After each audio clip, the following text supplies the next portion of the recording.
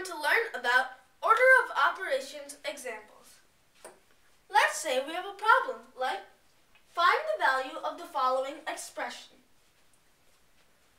4 squared times 8 divided by 1/2. Now, to solve this problem, we have to use the order of operations, which is PEMDAS.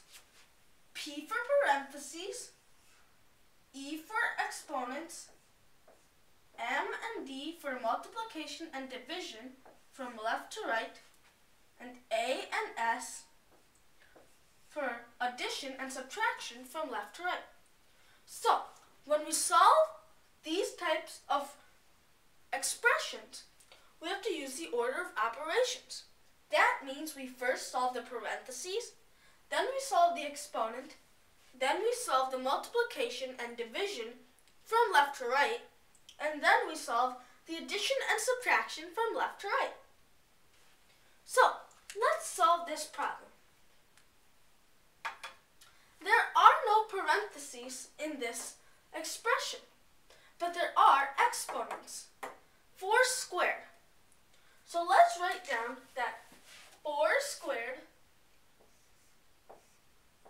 is equal to 4 times 4. 4 times 4 is equal to 16. Now we have to solve the multiplication and division from left to right. So we have to do 16 times 8.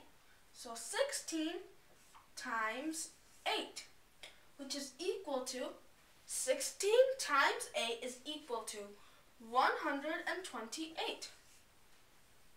Now we have to divide by 1/2.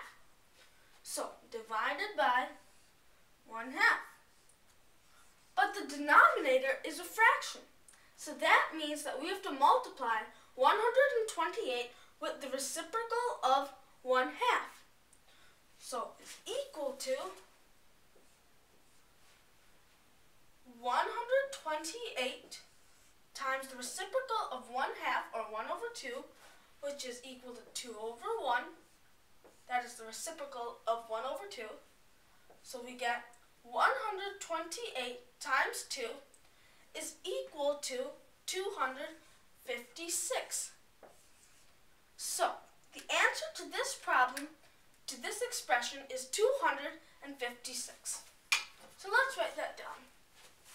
The answer to this expression is 256.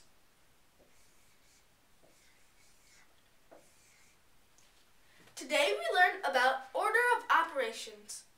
Thank you for watching this video.